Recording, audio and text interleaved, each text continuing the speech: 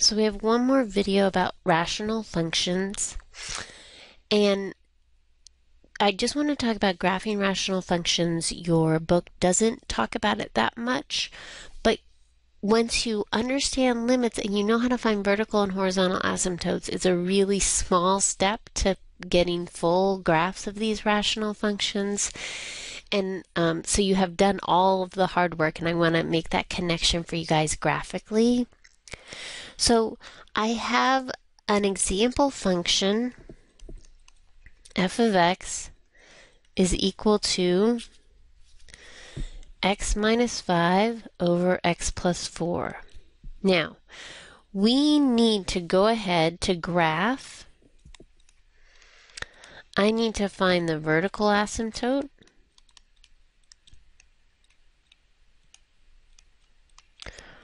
Or holes in the graph. Find the horizontal asymptote.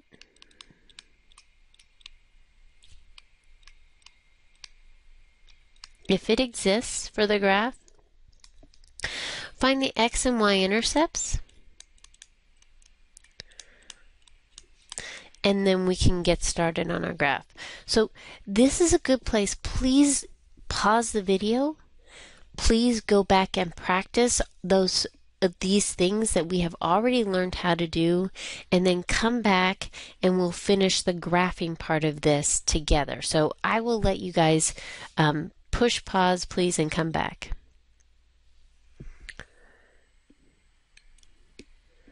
Okay, now that you're back and hopefully have done some heavy work, I want to go ahead and I will just list these. The vertical asymptote, which I'll abbreviate VA, I got to be x is equal to -4, and under there I got the limits on either side as x goes to -4 from the left is infinity, it's going up, and the limit as x approaches -4 from the right is minus infinity.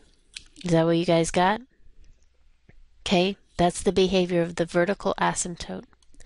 The horizontal asymptote, which I abbreviate HA, I got to be using the leading term test, y is equal to 1. The x-intercept, I got to be 5, 0, and the y-intercept, I got 0, -5/4. Okay? So when I did those, that's what I got for these values. Okay, so then I want to go ahead and put that information on the graph. So I have this graph drawn. Let me get some grid lines so that I can make sure to stay kind of on them. The vertical asymptote I have is at -4. I'll draw that with these grid lines. And the horizontal asymptote I have is y is equal to 1, and I'll draw that in green as well, in a dotted green line. This is the line y is equal to 1, and this is the line x is equal to -4, right? Those are those special kinds of lines that we talked, horizontal and vertical lines. Okay? Now, I have these points, and I also have the vertical asymptote behaviors, but I want to put these points in first.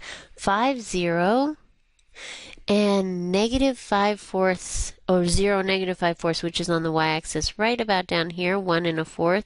Oops, it thinks I want to select it, but I don't. I just want to draw a little dot there, please. Okay, right there. Okay, and then I have this limit. The limit as x is going to 4 from the right is going down to -infinity. So somehow down here I get this arrow, and it comes up, and I hit something like this. I go out here, and then out towards infinity, it gravitates towards this line, y is equal to 1, and the line y is equal to 1 fences this thing in. Okay? Up here, I don't have very many points, so let me maybe just get a couple points. Maybe f of -6, f of maybe 8, -8. and f of negative 5. Let's see about that. Those 3 points, I'll plug them in and get values. Negative 6, I get 5.5. Negative 8, I get 3.25. And negative 5, I get 10. So negative 5 is way off my chart. I get 5.5 there. Negative 8 is 3.25, about right there. And then again, here, this should be going up towards infinity along this line. It's going to hit this point. It's going to hit this point. And out here, as it goes out towards infinity, it's going to shadow that line y is equal to 1. Okay? So just from this information that we got, we draw a pretty accurate graph.